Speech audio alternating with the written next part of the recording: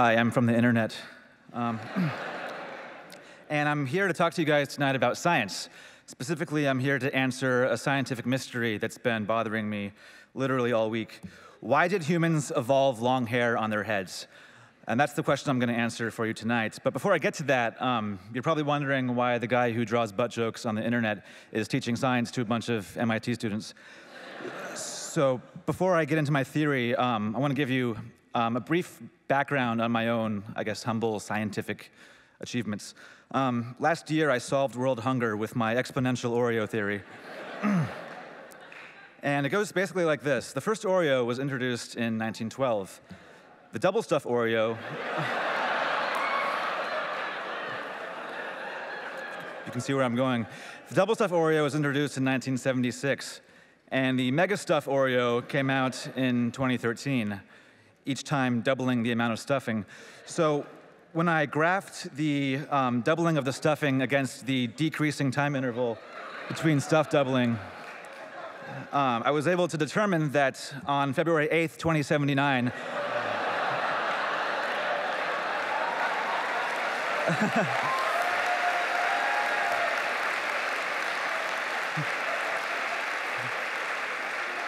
a single Oreo will be 1 mile thick and contain 12 million calories. On a more troubling note, I also learned that 9 days later, a single Oreo will exceed the width of the universe.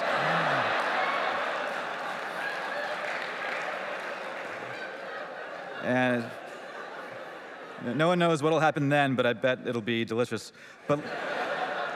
But I'm not here to talk about cookies or breaking the universe. I'm here to talk about hair. Why did humans evolve long hair on their heads? Now, like the current theory, I guess, by scientists or whatever, is that long hair is the result of sexual selection. In other words, potential mates found long hair attractive. And to that, I offer this counter-argument.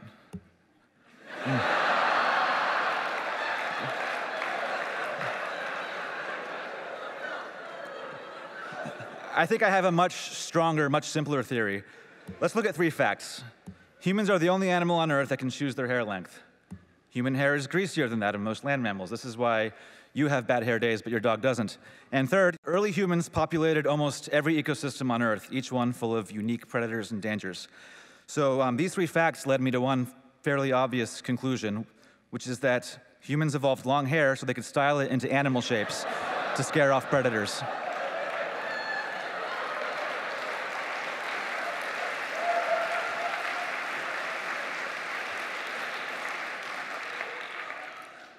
This phenomenon is actually well known in nature already, and it's called mimicry.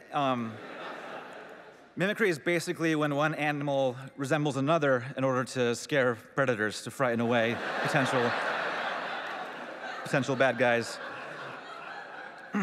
And I propose that early humans adaptively styled their hair as they spread around the world in order to deal with different predators in different ecosystems. For example, a prairie or woodland-dwelling tribe might prefer the beehive, whereas like a coastal community might prefer something more like this.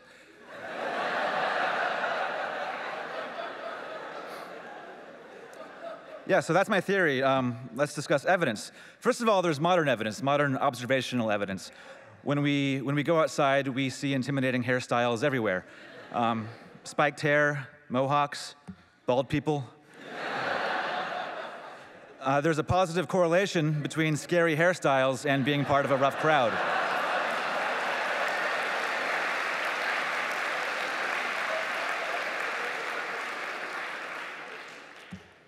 But anecdotal evidence isn't enough.